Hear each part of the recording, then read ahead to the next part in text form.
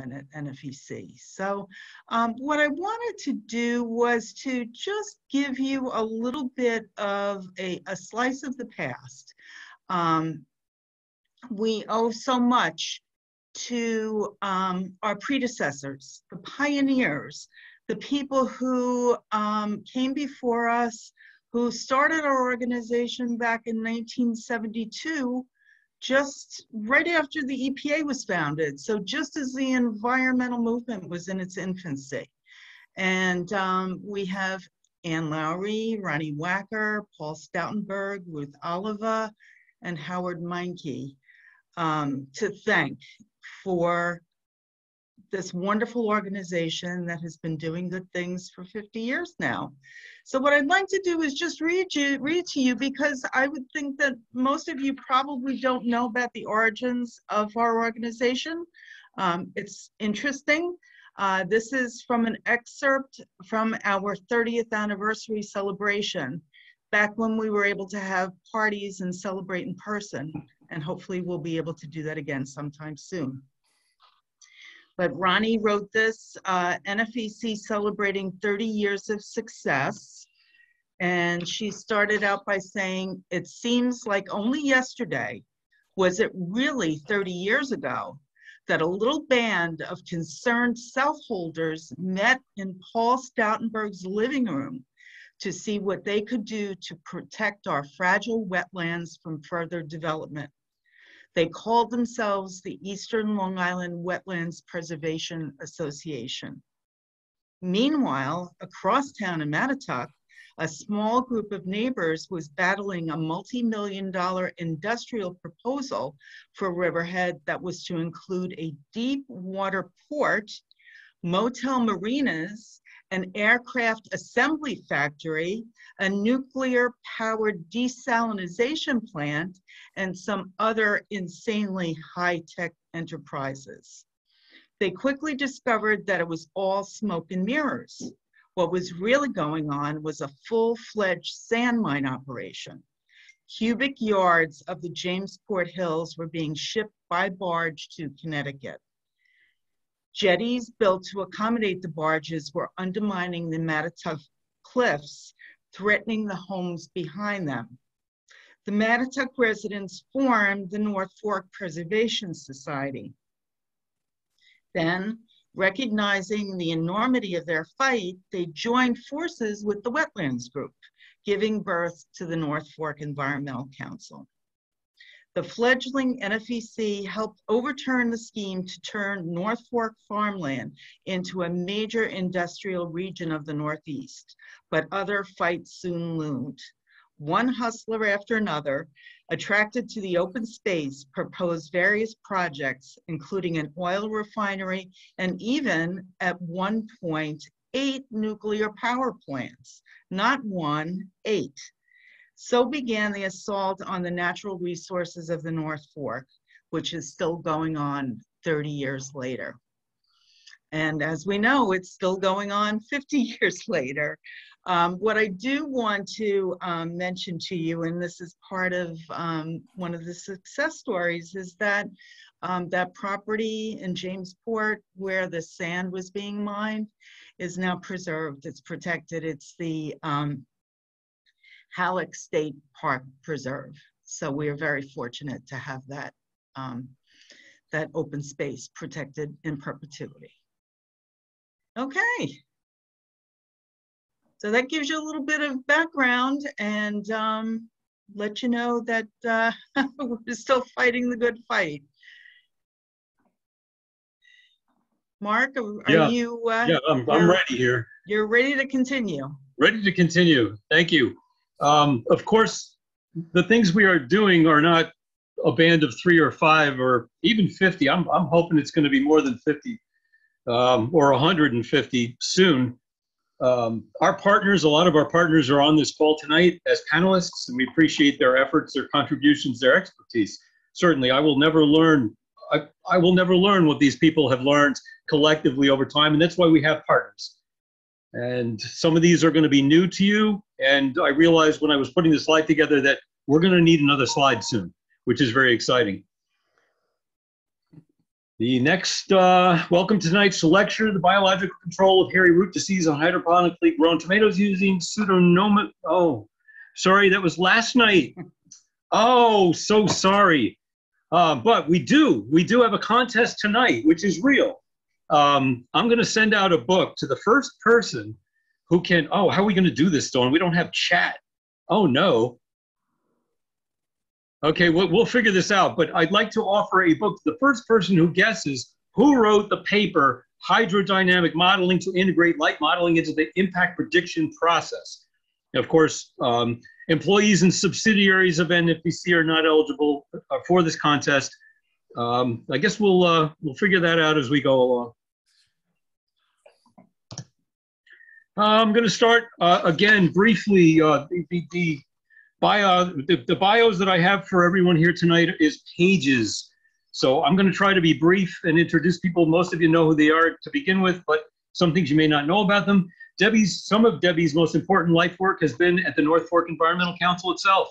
Starting as its sole employee in 1996, Debbie has served as an environmental educator and advocate, coordinating volunteers, managing the budget, raising funds, working with local businesses and government for this nonprofit agency. She helped to spearhead the original campaign to enact the Community Preservation Fund, ensuring that the North Fork would maintain its open spaces and agricultural land. Debbie is a past executive director and is currently the program director at NFEC and one of my mentors. Debbie. Oh my. Yeah, that's you. That?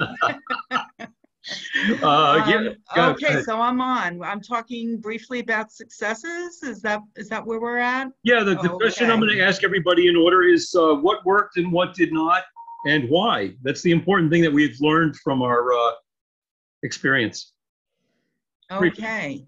Well, I think we all know that it takes a band of committed people who are willing to work together either as part of an organization or as a group or coalition of organizations to make things happen.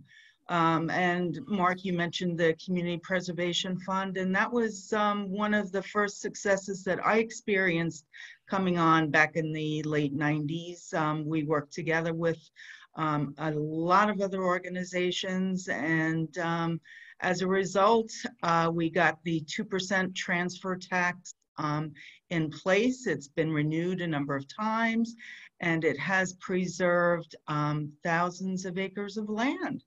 So we are very happy that that's still going. There's still a lot of work that needs to be done in terms of land preservation. Looking forward regarding land preservation, I would just absolutely love to see more open space preservation, because we need to, we really need to protect habitat. We need to protect farmland. We need our critical open space as well. So that is something that I think we all need to try and preserve as much open space as we possibly can. It's also important for recharge of our groundwater. You've probably seen somewhere over the past years a bumper sticker that says save what's left. Well, that came out of NFEC.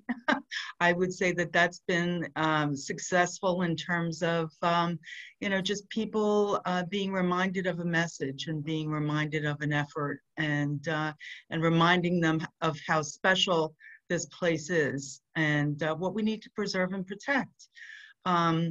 Success, if you look around, you know, we have protected an awful lot. One of the huge disappointments at NFEC was losing the battle to Tanger Mall.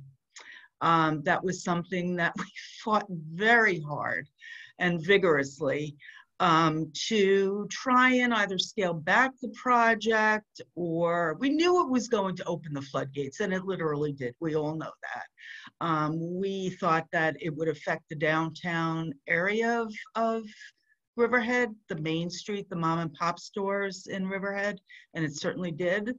We're going through a downtown revitalization plan now, but we probably didn't have to do that. We could have kept that downtown with its vitality all along. In the beginning, Gwynn Schroeder, who's going to be up next, she and I both worked together as staff at NFEC, and we were very much involved in getting people to understand what was going on with Plum Island. Plum Island at the time, there were some major safety and security concerns. And we worked very hard to get the public to understand what was going on, because at that time, the federal government was actually proposing a biosafety level 4 facility for that property. As it turns out, the federal government decided to go ahead and build another facility, a biosafety level 4 in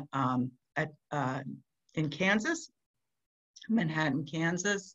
And now we're in the throes of trying to protect most of the open space on that island, and perhaps use the rest of it for research or maybe some other academic pursuits. Let's see, what else? I mean, there's just so many things that we can talk about. You know, we've been very much involved in just education, advocacy, climate change, plastic reduction and elimination, pesticide reduction, success. We've seen lots of homeowners leaving the leaves and using more of the best management practices when it comes to maintaining their landscapes and their lawns. We've been successful in getting some legislation in place on the state level and on the county level. And thank you, Legislator Krupski, for you know, the reduction that's in place as far as plastic use on an institutional level. That's great.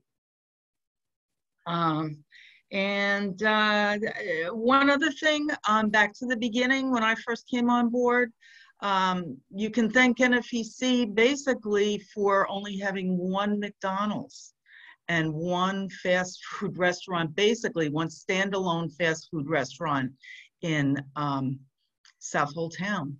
Because when McDonald's decided that they wanted to come in, NFEC really rallied the troops and actually fought the good fight against Southold Town and was able to get legislation on the books to prevent any standalone fast food formula restaurants to be built again in Southold. So I think that kind of covers some of what we've done to give you a little bit of background. Yeah, that's a lot. Let me move on to Gwynn. And this is the roster. And I see Kevin is multiplying 3 minutes times 6 people before him so he can go out for coffee. Gwynn Schroeder is now the Vice President of North Fork Audubon Society, another one of my mentors. She is a past board member of NFEC, and because of environmental advocacy being so highly lucrative, she maintains a day job as legislative aide to Suffolk County Legislator Al Krupski. Go ahead, Gwynn.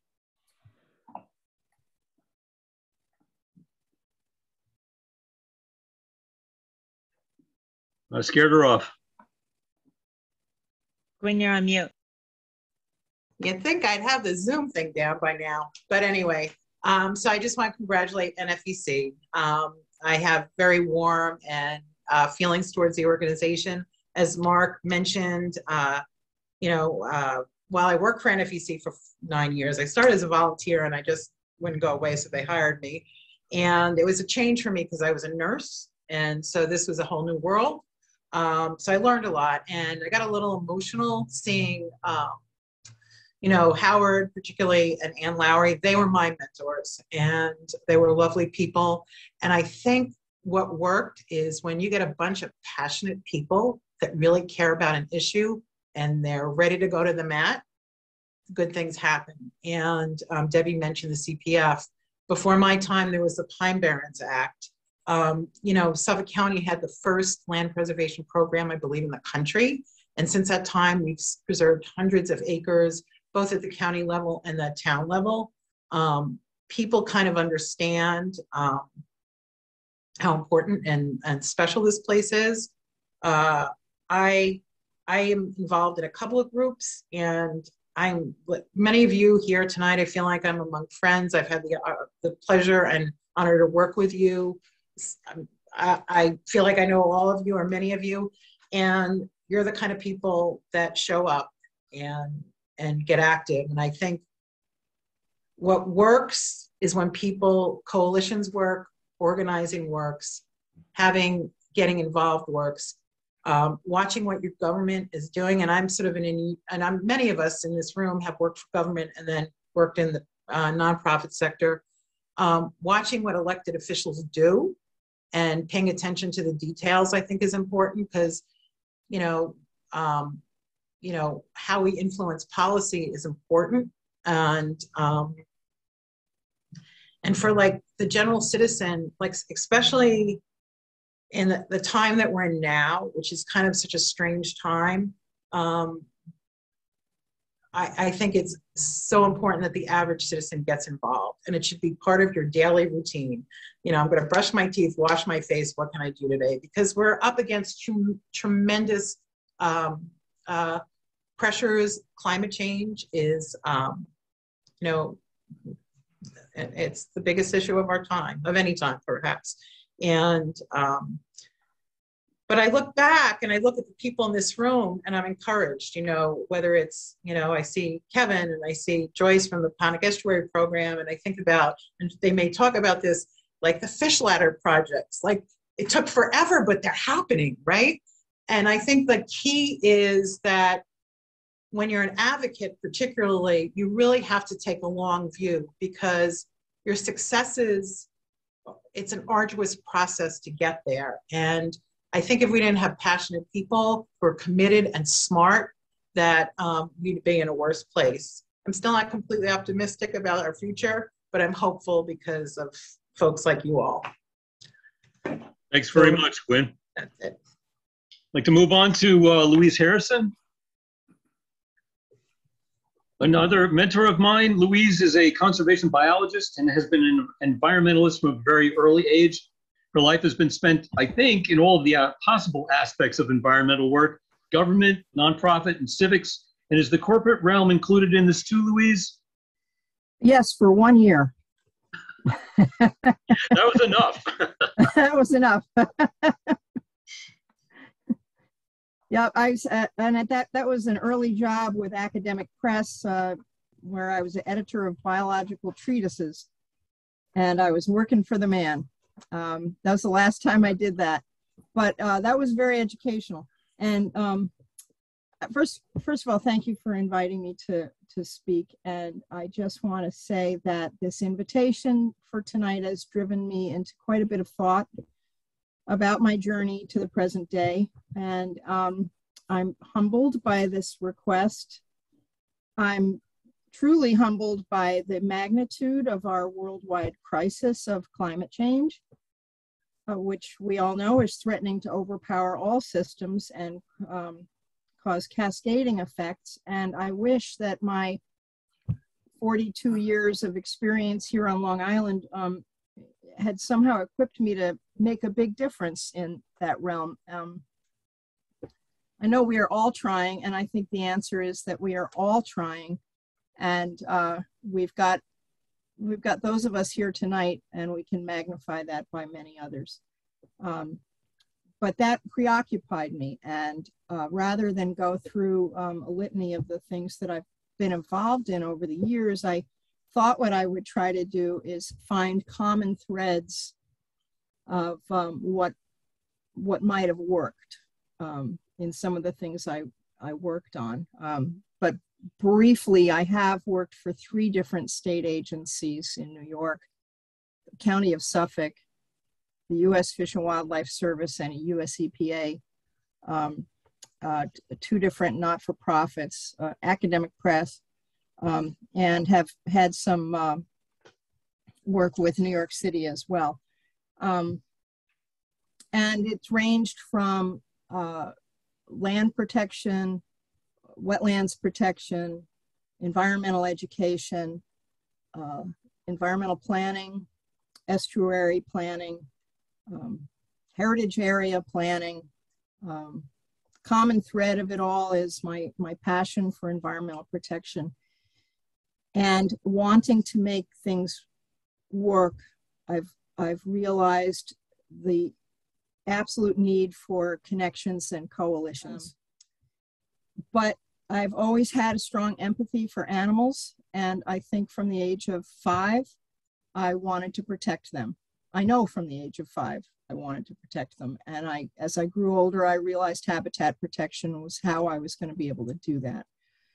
So I've tried to weave certain elements through all my work, believing also that education is important. I honestly believed that if you educated people, they would see. I'm not so sure I see it that way anymore. I still believe strongly in education, but now I'm learning, and I think we're all learning, that there are passions that run high in human beings, and self-serving passions, political passions, passions of greed. These are really tough things for us to work against or work with. And I'm wondering if we need to find more empathy for the people we have been opposing. Because the jig is up and we've got to make some changes really fast. So what has worked? One of the things that has worked in coalition building against certain developers, I have found, is not demonizing the person, but demonizing the activity. In other words, just referring to the developer and not naming names. I think that actually is quite helpful.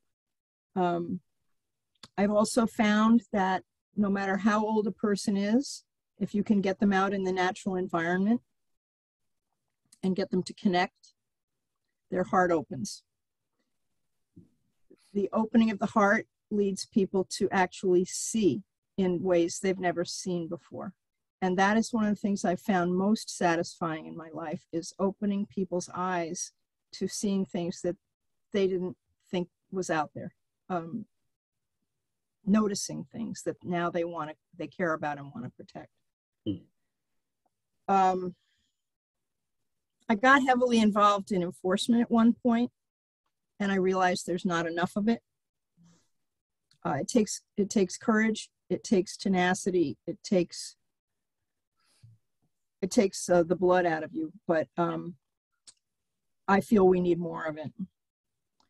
And I will never regret my early childhood experiences out in nature and the field experiences that I've had in academic training and throughout my work. Now, what didn't work, and this includes some of my own failures, but globally, we've all ignored the warnings about climate change and loss of biodiversity. And we've had very little change in behavior. I think about that a lot. I think about our economic system and how capitalism is based on endless growth and exploitation and waste. And that concerns me, but I'm in it. I'm really concerned about money in politics, corruption, and backroom deals. And I've seen some of the projects that I've cared most about being lost to corruption and backroom deals. And that's something I don't know how to address. I think I underestimated how strong people's political alliances can be. One of the things, and I don't want to cry when I say this, but I honestly have to say this to all of you. One of the things that's distressed me the most about the environmental movement is how we turn on each other. There's no room for this, okay? Forget the factions. No more factions, no more finger pointing. We need every single one of us. I don't care if you have personal differences with somebody, get over it. We need all of us here.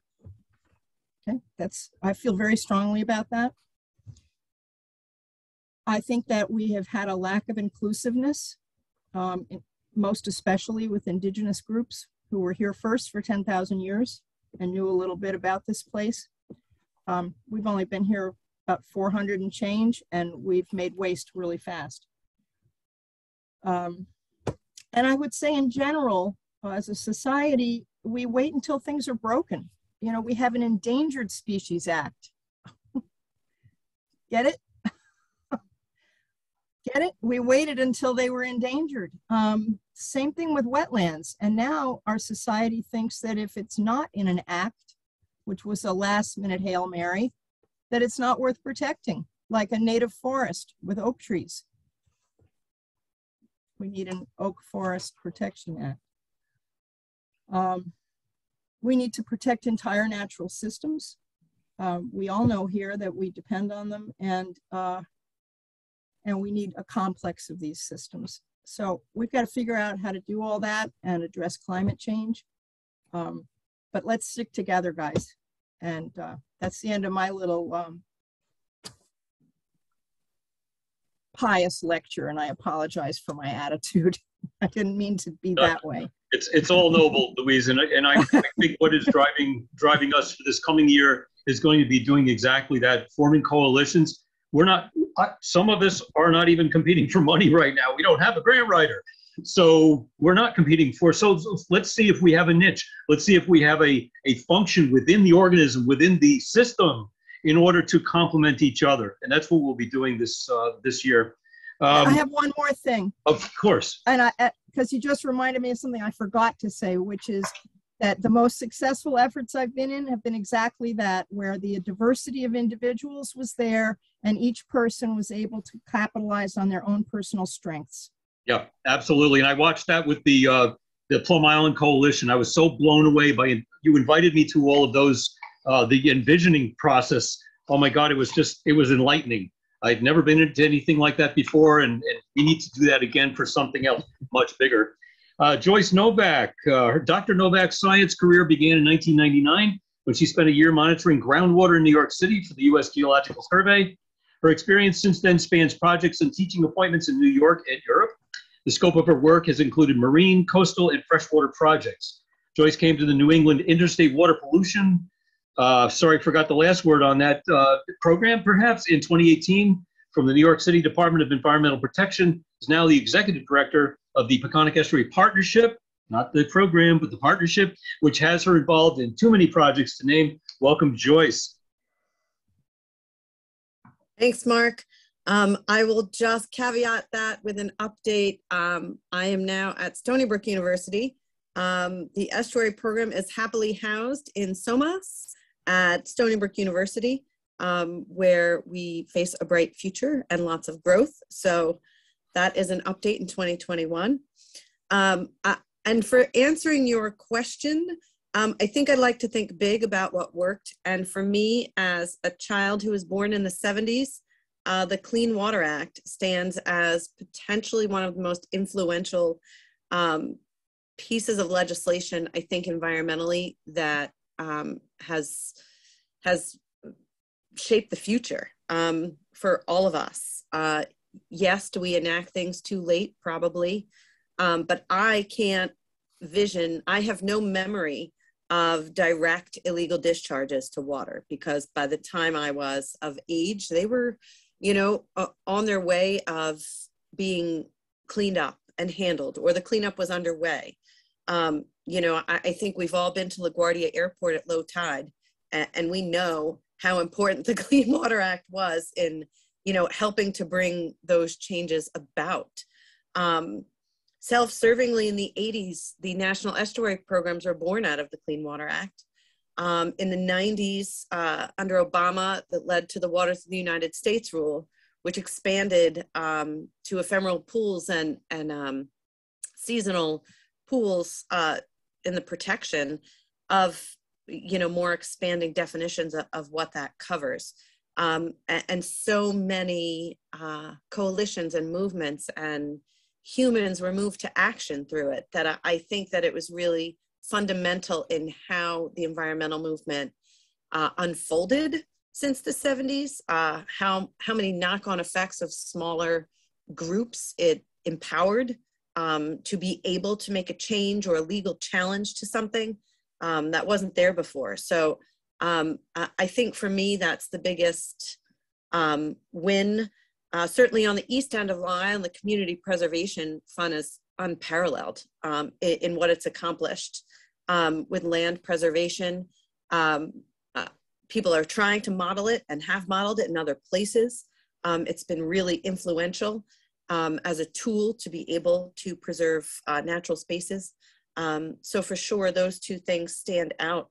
Our biggest challenges, I don't know, ourselves probably, you know, and we keep coming around to the notion that we've known about climate change and we've really, truly failed at taking the steps that we needed to take. Scientists were talking about this decades ago. Nobody listened until Al Gore made a movie and wrote a book. And even then, only a small fraction of people listened. And in some ways, maybe that served as a catalyst to divide more than it should have.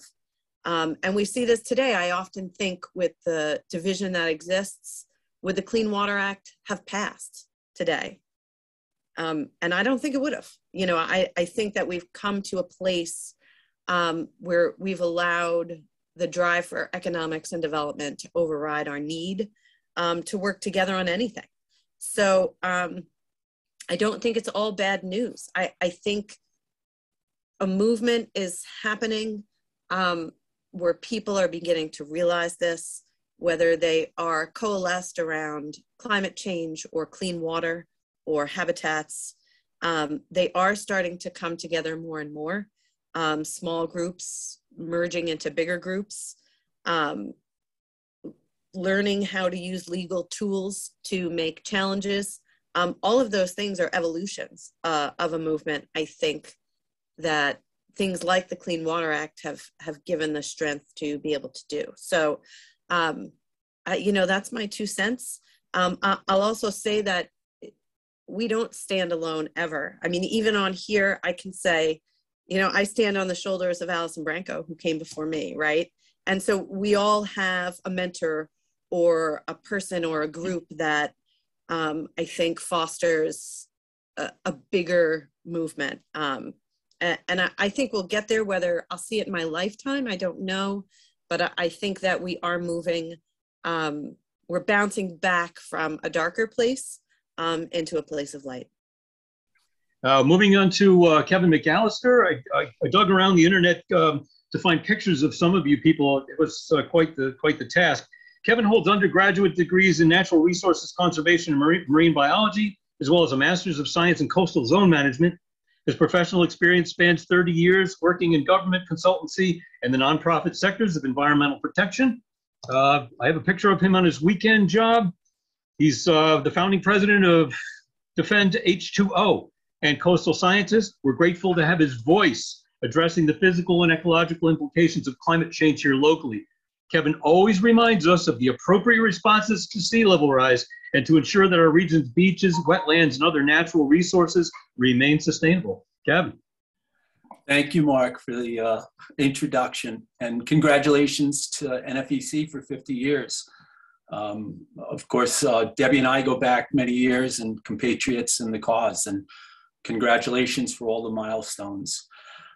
Mark, you introduced some of my background. I want to share a little more details because I think it's shaped who I am now and really, I guess, my belief and my approach to environmental protection.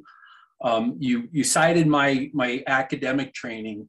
You know, I guess toward the end of it, I moved to South Florida to finish up school down there and subsequently started getting employed.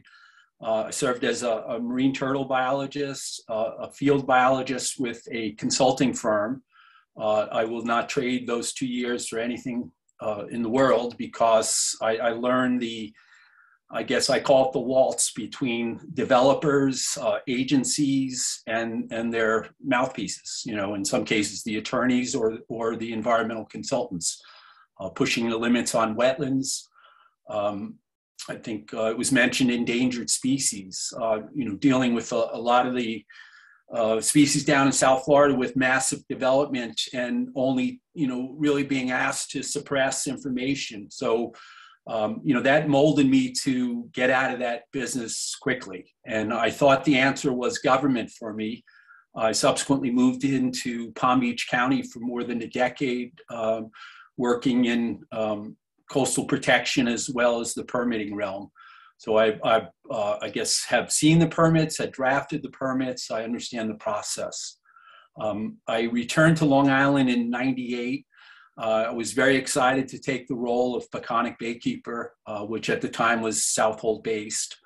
I guess I started to learn really from some degree from John Cronin, the Hudson River Keeper, as well as Robert Kennedy Jr. as to what the waterkeeper movement was about.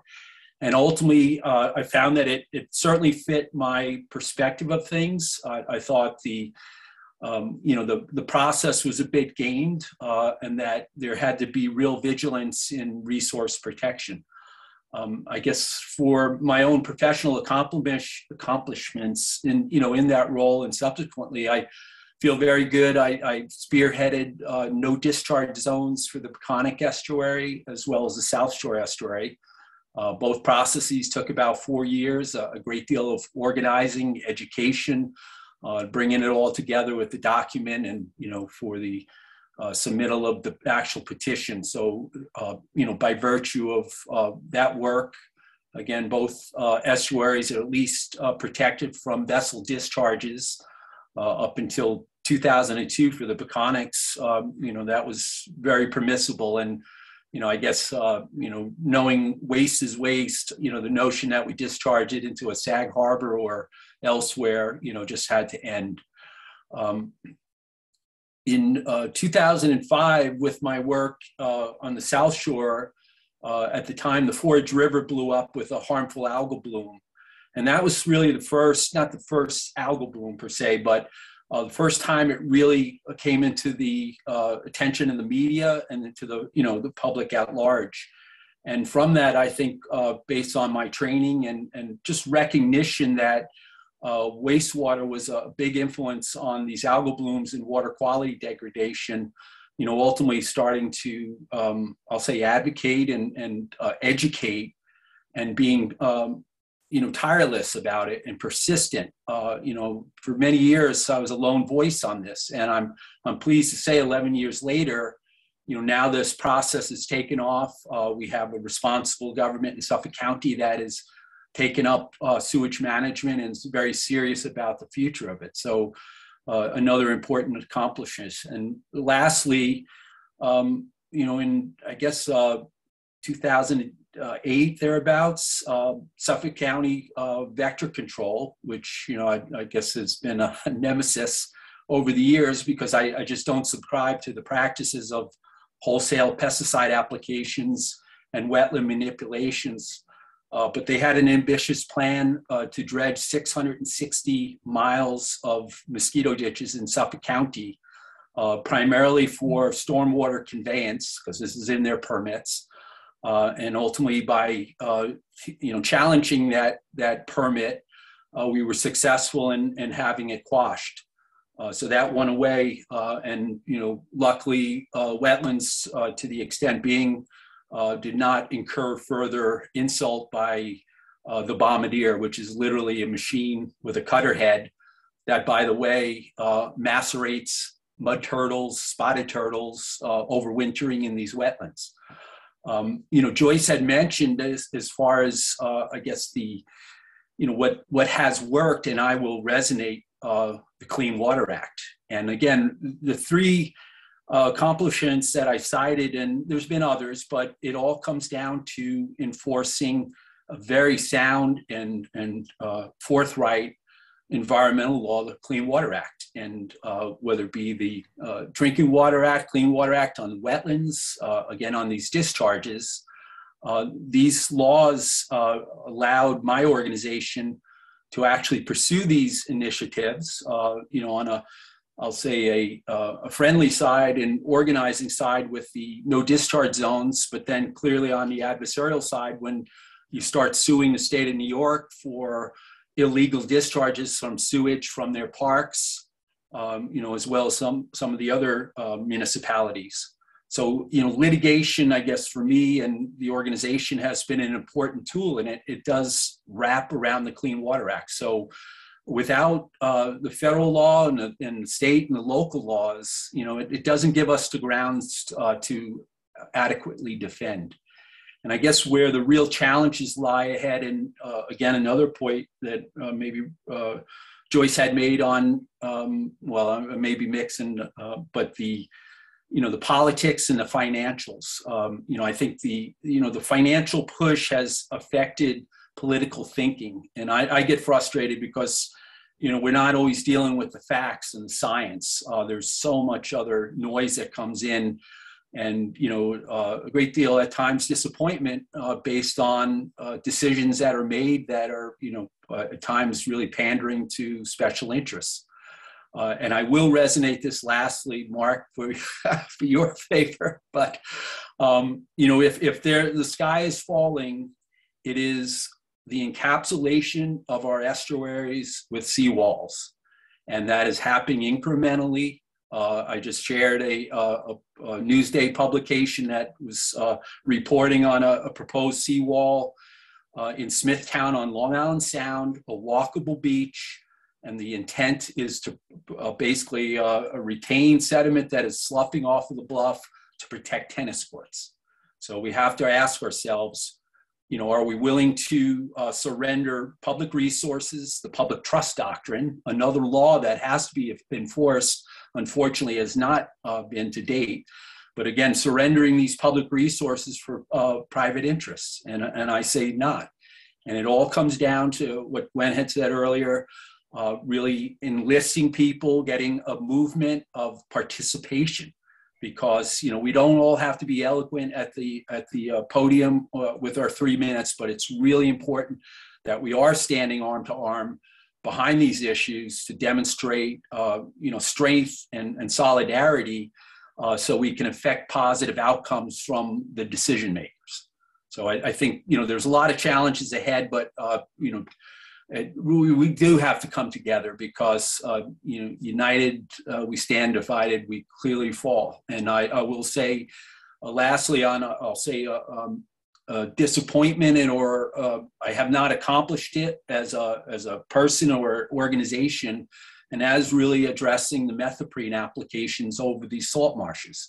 And again, the reasons that I cited, but I think largely because there just hasn't been the critical mass of the public, other environmentalists, to really weigh in on this strongly to, again, persuade and influence our decision makers to do the right thing. So thanks for the extra time, Mark.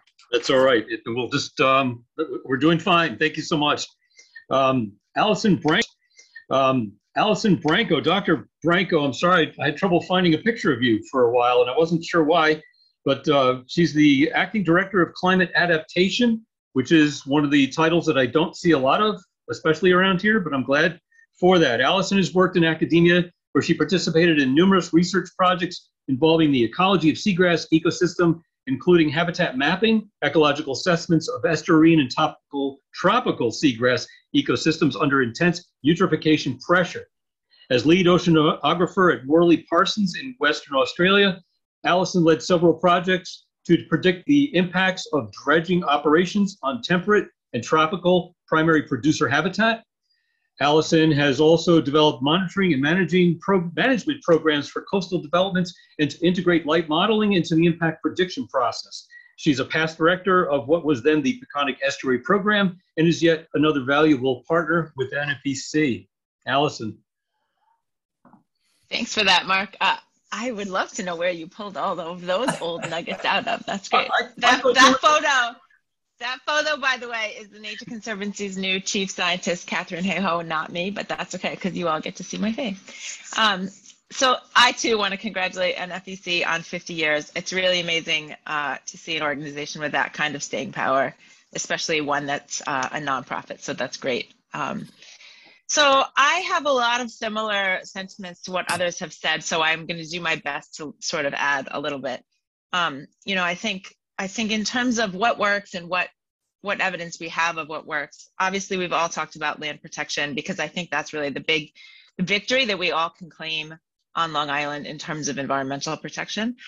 And I would say what we're learning now is that, you know, there's still more work to do there. We can't check that box. We're not finished. Also, I think it's critical, it's necessary, but not sufficient, I think is what we're seeing. This sort of, the paradigm when the environmental movement started was really to protect the nature from the people. And so it was all about, you know, sort of walling it off, protecting it, keeping it away from people, not letting people mess it up. And I think that can only get you so far, because you can't protect it all, obviously. We can't kick all the people off the island.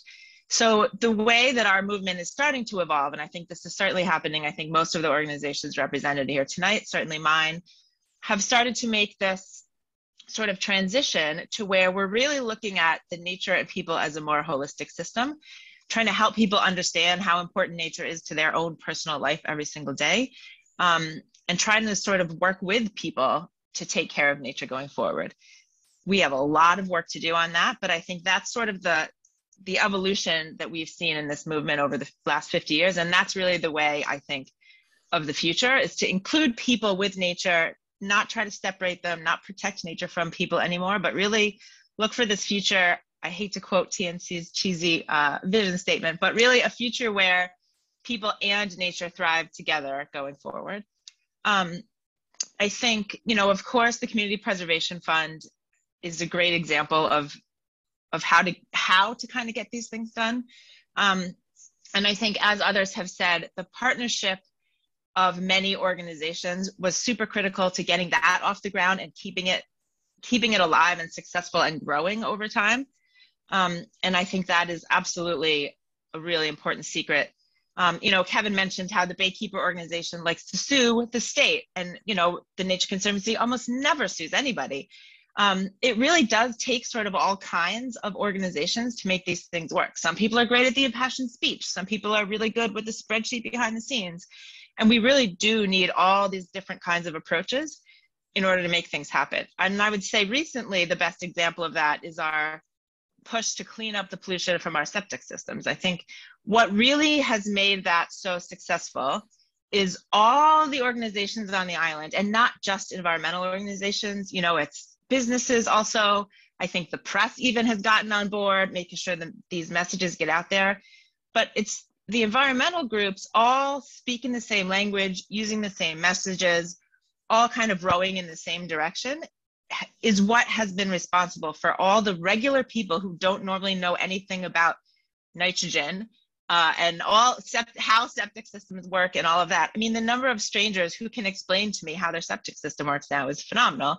And that's because we all got together and said, we're all going to focus, we're all going to make this happen, we're going to use the same messages and get everybody moving. And that's why I've had so much success getting policies and politicians and all of those folks getting it done. So I really do think, you know, like Louise said, it takes all the groups, it takes all the different types of organizations working together to make these things happen.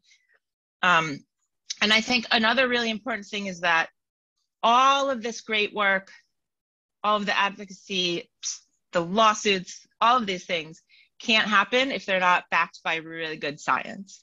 And I think on Long Island, we've been really fortunate that a lot of the environmental activities that have gone on have been backed by really good science. And I think we can't forget that when we get wrapped up in the advocacy stuff.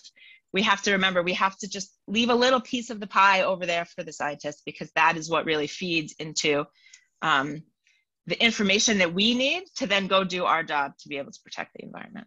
So those are my three things. It's really about the partnerships, the science, and kind of evolving our perspective to stop protecting land from people and really thinking of people as part of the system.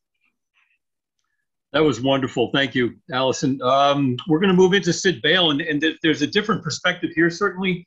But I was just started working with Sid about a year ago with the Town of Riverhead Comprehensive Plan. I'm noticing the cape there, Sid. It says 80 years. You haven't been with the Civic for 80 years, I don't think. Is that correct?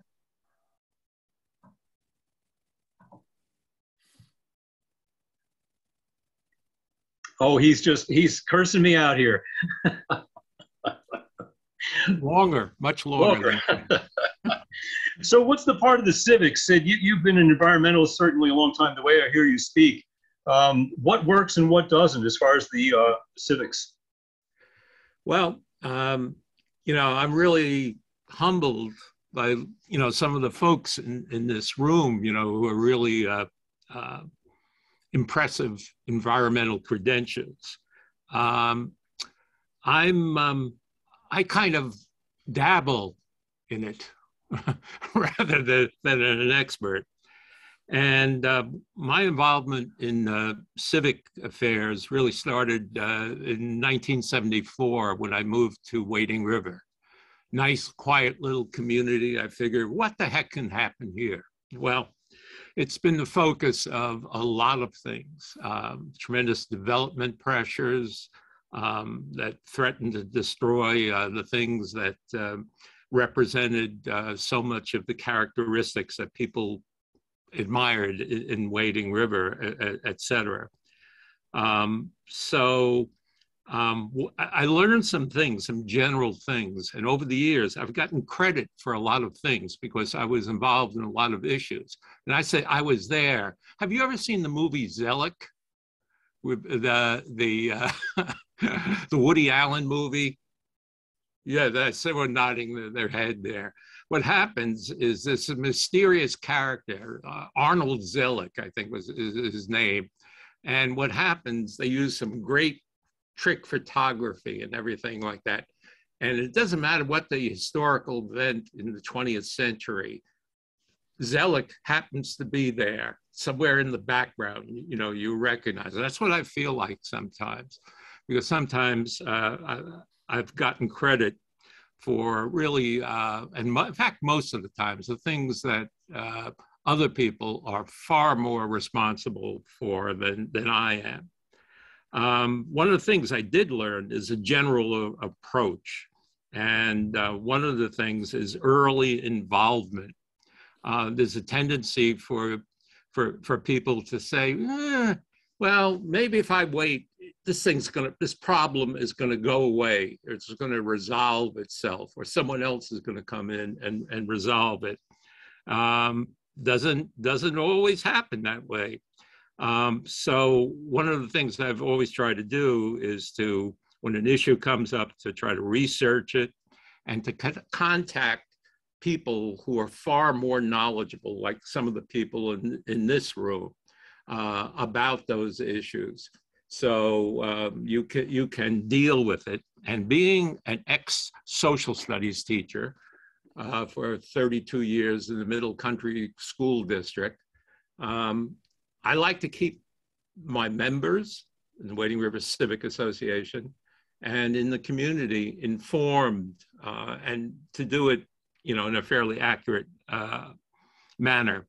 I depend heavily on the opinion of people who know much more than I do, not only the data, the science of it, but also how do you get this across? What strategies should be used? And boy, we've been blessed on Long Island with a lot of really great people who are not only credible environmentalists, but they're tremendous strategists. And, you know, people like Dick Amper, people like Bob DeLuca, not people like Mark, though. No. Never, no. You don't pay any attention to what he said. No. I'm just the moderator. The moderator, just another pretty face, yes. So another thing that we found helpful in a lot of issues is coalition building. And, you know, Wading River is an unusual village, or not your typical village in the sense, even though we're an unincorporated village, we're in 2 townships. We're in both Riverhead Township and Brookhaven. We're a big part of Riverhead, but we're a teensy weeny bit of Brookhaven. So we've had to deal with all of those issues. I've been active in civic coalitions in Brookhaven, such as the affiliated Brookhaven civic organizations. And toward the east in groups like the RNPC. One of the things also that, other than the side, there's a political side of it. I see, we've dealt with people over the years who I greatly admire, both Republicans and Democrats. Al Krupski, I saw his name, on your list, is very, very high on my list. I certainly miss someone like Senator Ken LaValle, his involvement. I don't know how many issues that, he was just great on. He could really make things happen. Another thing is, I think it's important to, one of the speakers said about not demonizing your opposition. And I think there's a tendency, the developers, right? Yeah, right? Yeah, pooey developers, right? These are people, okay? They have different ideas, and as someone pointed out, it's the ideas, et cetera, rather than as people, as human beings, that we shouldn't be attacking. What do I regret? Okay. Well, one of the things that I see as a failure is, even after all these years of being involved in civic groups and my own civic association, the ability to kind of like attract a fresh influx of new people who want to get involved, and not people who either pat you on the back and say, good work, Sid, keep it up. What that usually means is, I'm too busy in my personal life to get involved in this, or you take care of it. But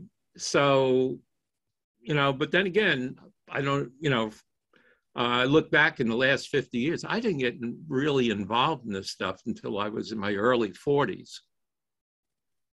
And wasn't for the most noble reasons that I became involved, but environmental reasons.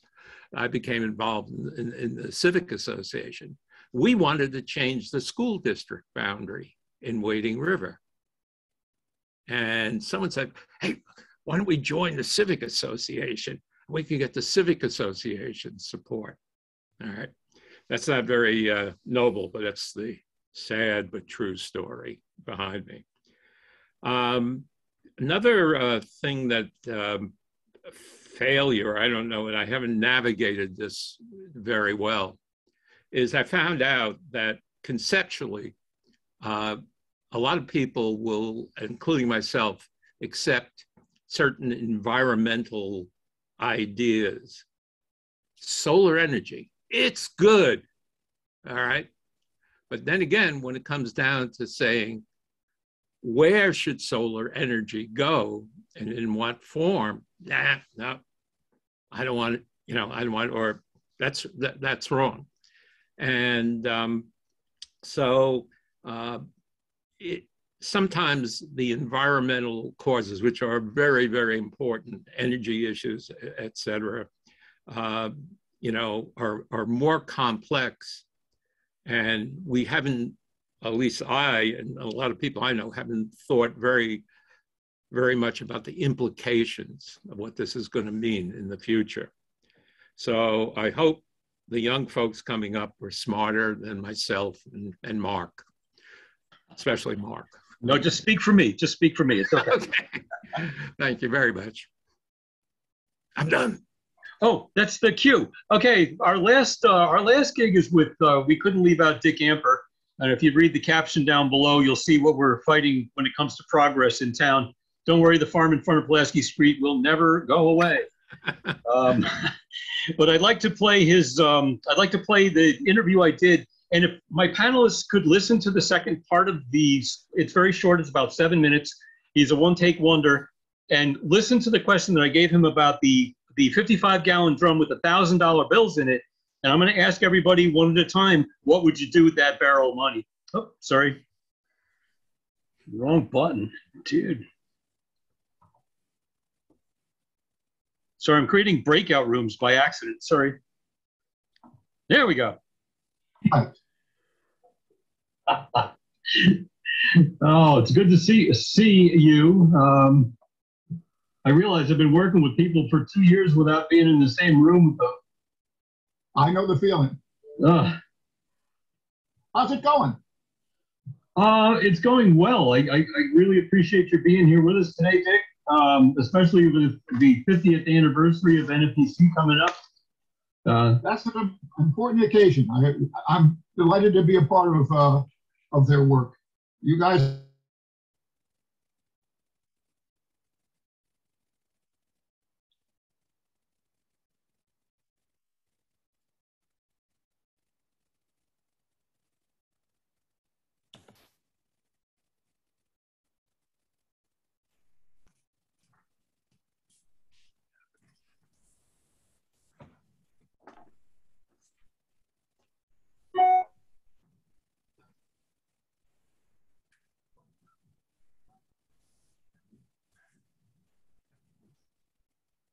You're on mute. I realize I've been working with people for 2 years without being in the same room with them. I know the feeling. How's it going? It's going well. I really appreciate you being here with us today, Dick, especially with the 50th anniversary of NFEC coming up. That's an important occasion. I'm delighted to be a part of their work. You guys have done a whole lot and have been partners hand in hand for decades, and it's very, very much appreciated. Well, we're looking at our list of partners. I was putting them onto a slide to use for this presentation and realized I need a second slide because of people like you. So we appreciate you too. Just quickly for the audience, Dick, can you just give us a quick bio, like a 2-line bio and where you're at? Oh, sure. I moved out of New York City and to Lake Panamoka at the eastern end of Brookhaven town in 1972. Within 10 years, we were seeing pressure to develop, and the development was, in one case specifically, on the northeast corner of Lake Panamoka, roughly 60-acre body of water. In any case, neighbors came to the house and said there were people who were going to develop this property, many acres, and it would be moving constantly to the southwest and would destroy the lake completely. So that's sort of how we met one another, and we said, well, what are we going to do? I knew nothing about individual purchases of lands and so forth. I just took it for granted. I came out in 1972, had a beautiful lake at my doorstep, and a lady came from across the street and said, we've got a problem here, Houston. And, wow. And what they determined was that there was a political person, somebody in political office, who was going to develop that land in exactly the way that the woman had been warned. And so we began to scratch our head and say, what can be done? Surely this is not something that's automatic.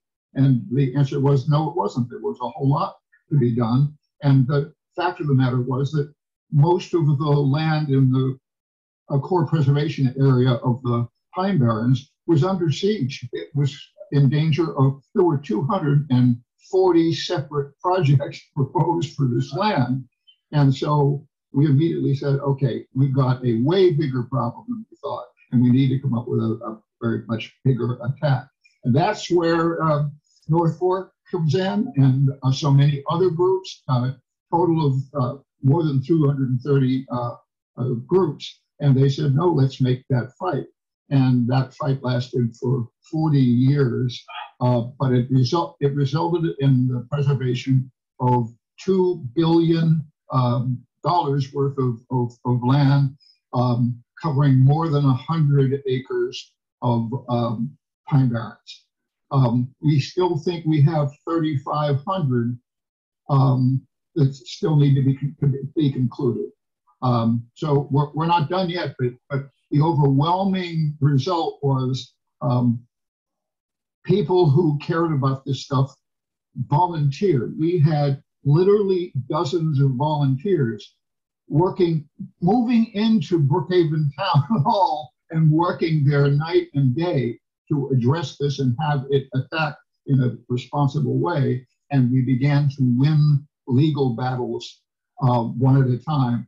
And we ultimately ended up with a total of about 106 acres in the pine barrens. We think there's 2,500 more to get. But what has been accomplished has been absolutely amazing. It was, the cost to buy it was $2 billion. And the thing that was really interesting is the public supported it. They weren't objecting to a 1% increase in this. We're in favor of doing this, and they ultimately put the money up to do this to everybody's delight. And we're now, I want to say, mopping up operations. But we've got a paradise that we'd have lost if it hadn't been for your group and others like it. So what I'm hearing, without asking the questions I wanted to ask, was all the answers you just gave me. So it's coalition, it's grassroots, it's getting the citizenry involved, it's getting the language into the conversation. Absolutely correct. That's exactly what the challenge is. And it took a long time to get it done. You had 235 property owners who said, we are going to build on this land. And we said, no, you weren't. And we went back and forth. And we won in the court system all the way up to the Court of Appeals, at which point the government said, we're not going to get involved anymore. So we took the developers up to Albany to meet with the Assembly and Senate leaders and so forth, and saying, let's agree, you can do this there and we can do this there. And they approved a law that was 100% supported by the legislature. It was an amazing accomplishment, just amazing. So if we were to bring this out, I'm looking at the Plum Island Coalition. I'm looking at the Peconic Estuary Partnership. We've got those people on this presentation today as well, with the same big picture, with the same. And that's the way to go. And you got some good people working that project. Yeah, we're pretty excited.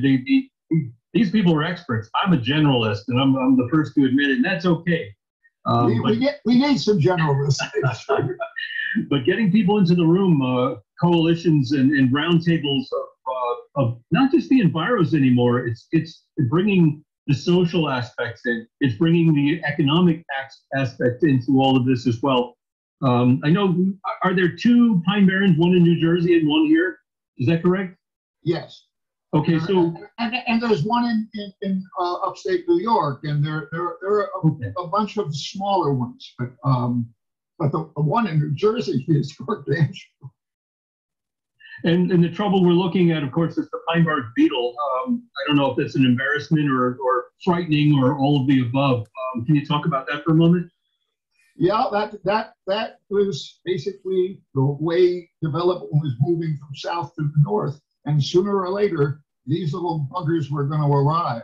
And we're making a significant headway because this property is so valuable to us, so that we're putting many resources into the protection of that body. So my final question, Dick, is if I gave us a barrel of $1,000 bills, what would we do with them? Well, we want to finish up getting the 3,500 acres we know are still out in the core preservation area and compatible growth area. We want to get those things done. And then we're going to continue to do that. There's controlled burns. There are all kinds of things that require us to be on our toes and making sure that we're preventing things that shouldn't happen from happening. So that's going to take a long time. The public is absolutely enormously supportive. What can we do? How can we help? And it was just an amazing thing to see happen. I know the issue of water quality has always been an issue, and the Pine Barrens is a big component of our aquifer. We're also starting to talk about water quantity, and maybe you can address that briefly for me. It's the next frontier. There's no question about it. I mean, the public knows you've got a constituency, especially on the North Fork, that says we need to protect this resource. And we're going to see more and more of that, and we should. All right, I don't want to take up more of your time, Dick. I appreciate your time so far. I'm honored that I was included in the event. The North Fork Environmental Council has been stalwart in saying this is what we're going to do. We're going to do it right, and we're going to do it, well, not just right, but perfectly. And you're doing a wonderful job, and anything we can do to continue this relationship, have us in. I really appreciate it, Dick, and I know we're going to get a lot of comments on this, and I will be in touch, and I would wish you well. Stay well. Thank you very much. You've done a lot for us too, so thank you very much. All right. Thank you, everybody, for watching all of that. Dick, it did answer the barrel of money question, and because I'm dealing with scientists, every one of you took the what worked, what didn't, and what next. You've already addressed all that. So we only have that one short question left. We should have anticipated the process in everybody's brains. It's so great. Just briefly, just the one around. Debbie, barrel of money, what are we doing? Okay, so I travel to Maine every summer. I've been doing that for about 40 years. I visit the Mount Desert Island Acadia National Park area. They have been faced with terrible, terrible, terrible traffic issues between tourism, residential use, lots of businesses on the island. They actually were able to take a really good stab at solving this problem. They worked with a consultant, and through a public-private partnership, were able to develop a transportation management plan that incorporates public transportation along with clean energy. So I would love to put that money towards working with possibly that same consultant to be able to solve our traffic problems, incorporating public transportation, which is way overdue, and clean energy on the North Fork. Thank you. I noticed Al Krupski's taking notes about what he's going to do with that barrel of money. Thank you, Al. It was tomorrow. Gwynn Schroeder, barrel of money, what are we doing?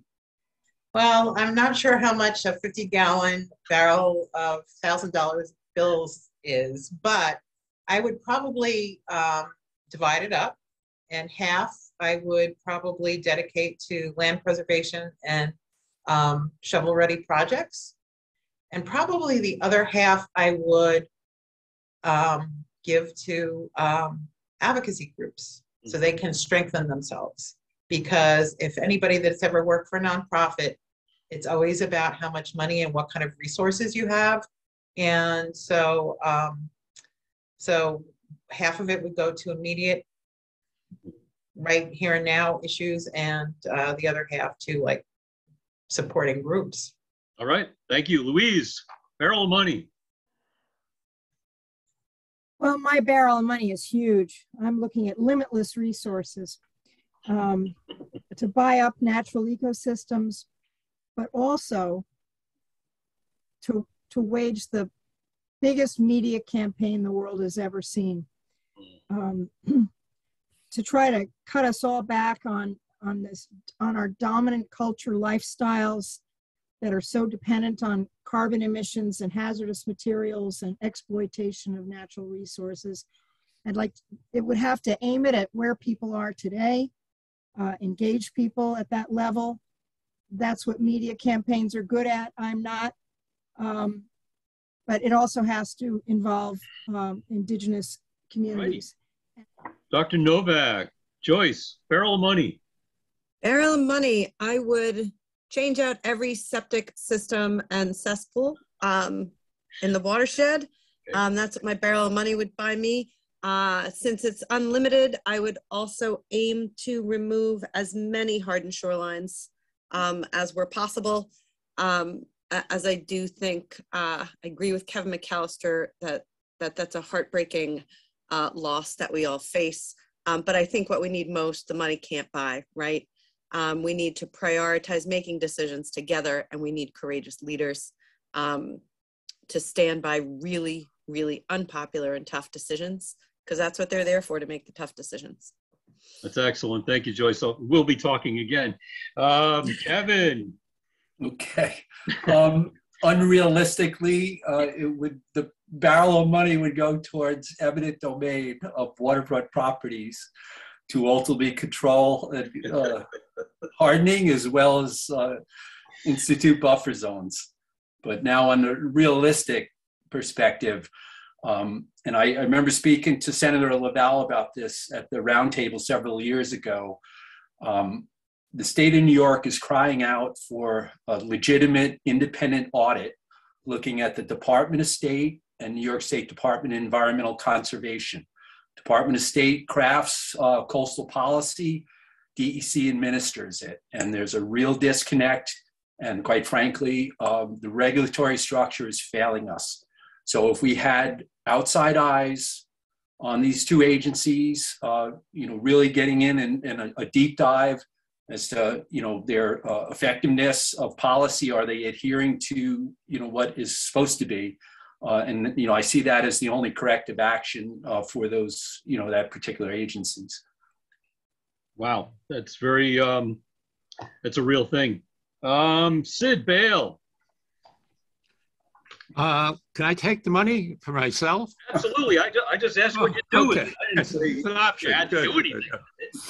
I think what I would like to do with the money, I would like to assist the state in finalizing the purchase of the 800 acres around the defunct Shoreham nuclear plant, which they are supposedly in the process of doing.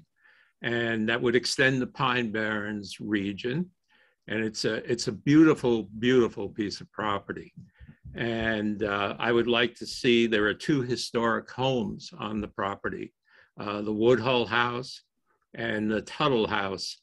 And they could be centers for a lot of good environmental education activities. I've heard education a lot tonight, which is really in our wheelhouse as far as the NFEC is concerned. Media campaigns, coordinated efforts. I'm very much for that. We've all talked about education and eco-literacy, or becoming literate about the ecology or the environment. We are going to be pressing that this year. I've got 2 more slides. Yes. One is from TNC. Can you see that?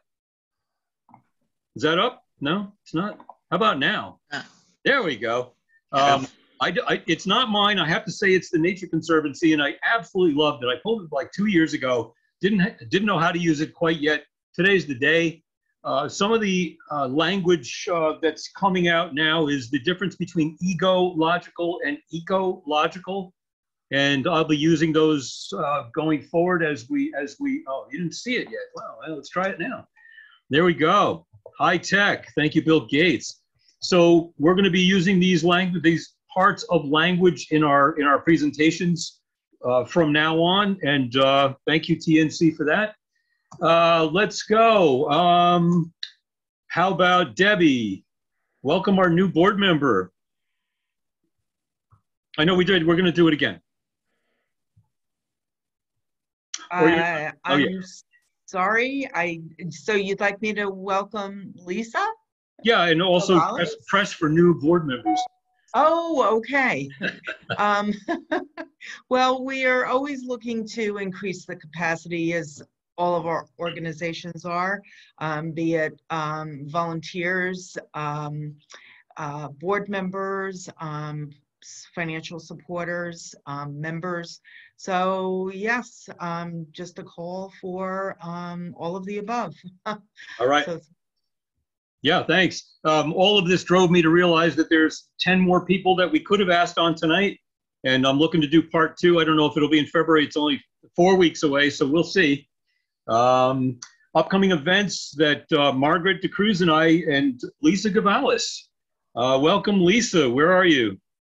I'm here. All right. Lisa came to us after what I'm considering our worst webinar on the planet about 2 months ago, and we said we wanted to start a repair cafe, and she emailed us, and she is actually knee-deep at this point in helping us with social media and a few other things.